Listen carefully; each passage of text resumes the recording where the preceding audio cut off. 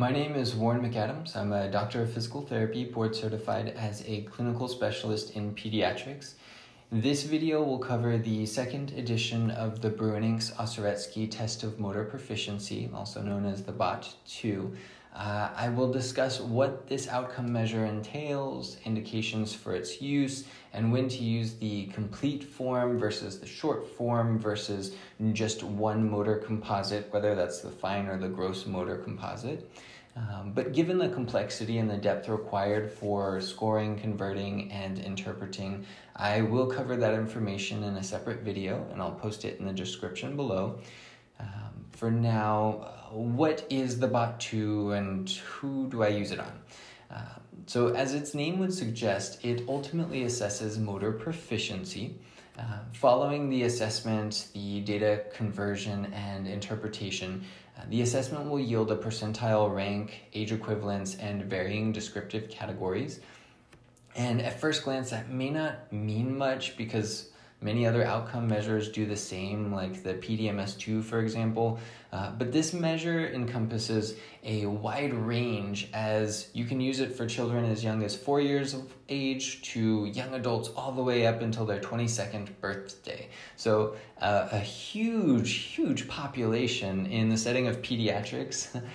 So if you learn perhaps 2 or 3 outcome measures and as you're just starting, this is one I would highly recommend because it covers such a gambit.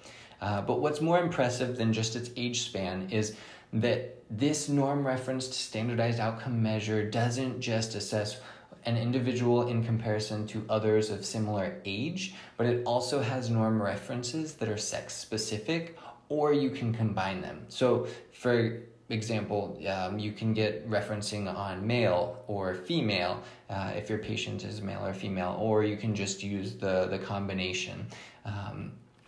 Beyond that, some research shows that the BOT-2 even has discriminative validity for conditions like developmental coordination disorder, which DCD, autism, and intellectual disability. And what I mean by that is that this outcome measure can differentiate typically developing individuals from those with DCD, autism, or intellectual disability. So that can be pretty influential as an aspect of a screening tool that you use.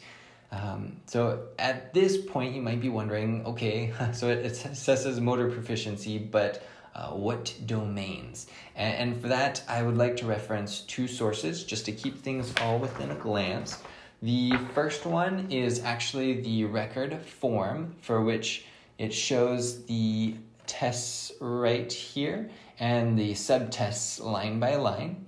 But if you are someone that prefers a pictorial representation, then within the BOT-2 manual, and I am using just scans rather than the actual resources for propriety rights. This video is just for learning purposes only. But here is the pictorial representation, and this is figure 1.1 on page 4 of the manual. And you'll be able to see that the total motor composite is subdivided into the tests for fine manual control, manual coordination, body coordination, and strength and agility. They each are subdivided into 2 subtests, making 8 subtests total, and each subtest is calculated by multiple items. So if you might imagine, that's a lot of items. So how long does it take to administer? And the manual will tell you, I think it's like 40 to 60 minutes is appropriate for the entire complete form. I block off at least an hour.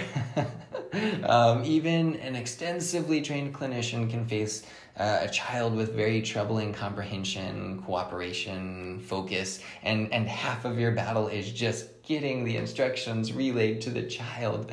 So block off at least an hour. That would be my professional recommendation. And then there is luckily a short form that you can utilize, and that does typically only take about 15 minutes or so with a cooperative child. so significantly less time. But as a quick tip on composite subscales, it is worth noting that with the BOT-2, you can administer and interpret fine motor versus gross motor composites. So I made little notations here. Classically, OT categories of fine motor control would be fine manual control and manual coordination. And so OT might spearhead these, while PT assesses these for the gross motor. So we have body coordination and strength and agility. So why I think that is quite important to recognize is that if you and OT, let's assume you're a PT, if you and OT performed your evaluations on the same day or close to it, you might want to share findings to acquire that total motor composite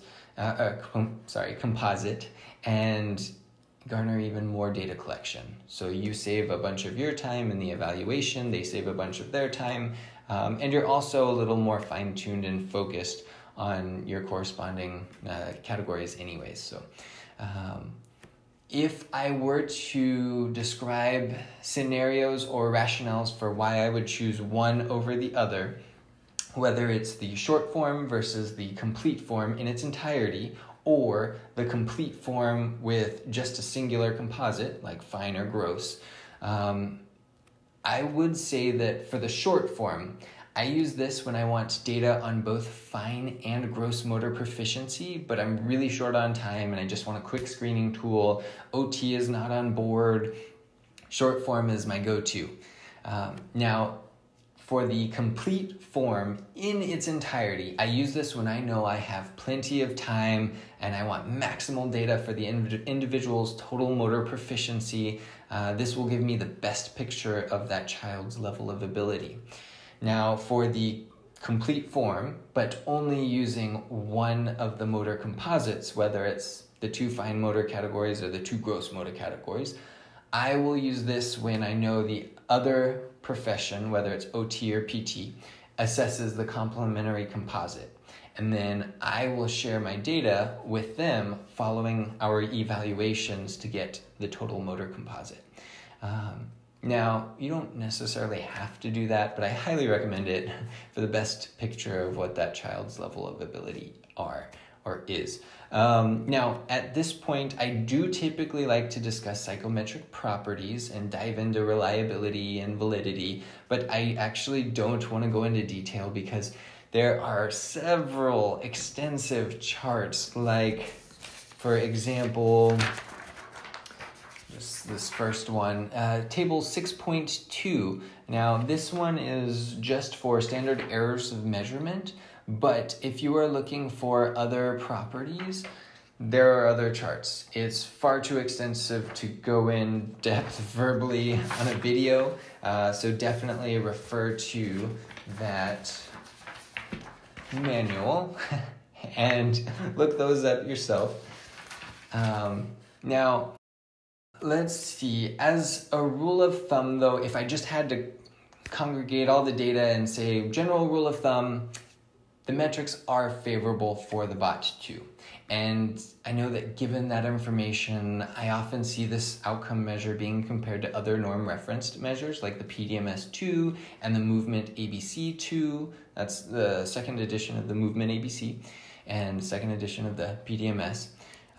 So a question I get a lot is, why would I use the BOT-2 over those alternatives when they each assess fine and gross motor capabilities to some extent? And it's a really good question.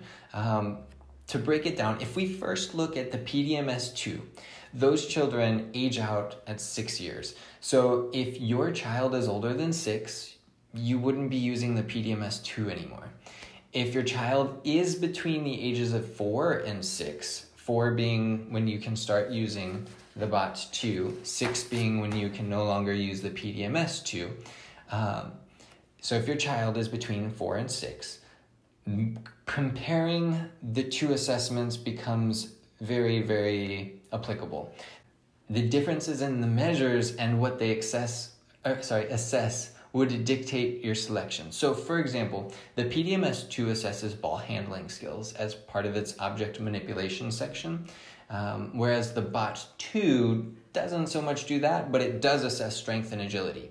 So if you're more interested in ball handling, go with PDMS-2. More interested in just generic strength and agility, go with the BOT-2. If neither of those, it's a toss-up, you don't really care, then you might want to consider whether or not norm referencing based on sex specifics is important to you.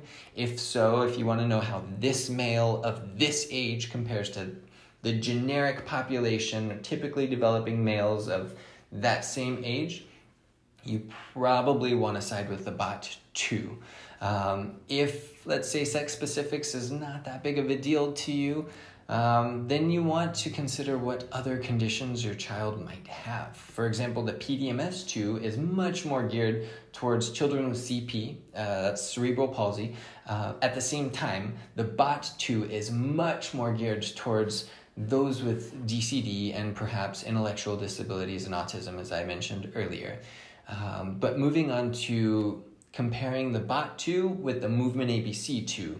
Considering that prior information, the Movement ABC picks up after the PDMS-2, and it can be used for individuals 3 years of age all the way through 16 years of age. And like the PDMS-2, it also assesses ball handling skills. So if that is an area of priority, you may want to side with the Movement ABC-2. But one crucial difference is that the Movement ABC allows for practice attempts. So if you're a clinician that finds this disagreeable despite the assessment's proven validity and reliability, I mean, I understand, but if that's the case and you're not okay with practice attempts, the Movement ABC might not be the outcome measure for you. In that case, go ahead and use the BOT-2.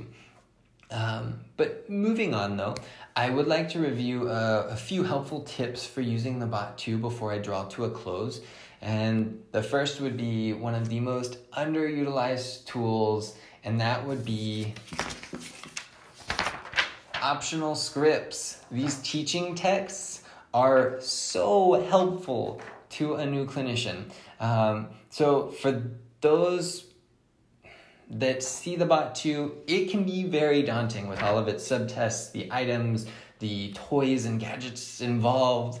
But this is Appendix D on page 257 of the manual. And if you don't have the manual in front of you, you can refer to your administration easel. And this thing has the same optional text, and it is on page 119. So definitely utilize these. These can help reduce the stress in the amount of things that you have to coordinate by just giving you something to read off. It's very simple, very easy to use. The second tip, scoring guidelines and scoring examples. They are also part of the administration easel. And just to give one example, this is fine motor integration. It gives you the scoring guidelines. There are subtitles here and text descriptions. There's a pictorial representation down here of random children's drawings and then the scores associated with each of the drawings. I highly recommend that you do not just read the subtitles and assume you know what it means. Read through all of the text just in case, and don't look at the picture and just out of curiosity see what the scores are. Actually cover up the scores, quiz yourself, and that is going to be huge for when the time comes that you actually do score this assessment. I highly recommend using this. Again, that's part of the administration easel. And hopefully with that, you have a greater understanding of the BOT-2 and what it entails and a more solid foundation for administering the assessment. I will follow up with a video for scoring, converting, and interpreting the BOT-2, and I will post it down in the description below. Until then, I hope y'all have a wonderful day.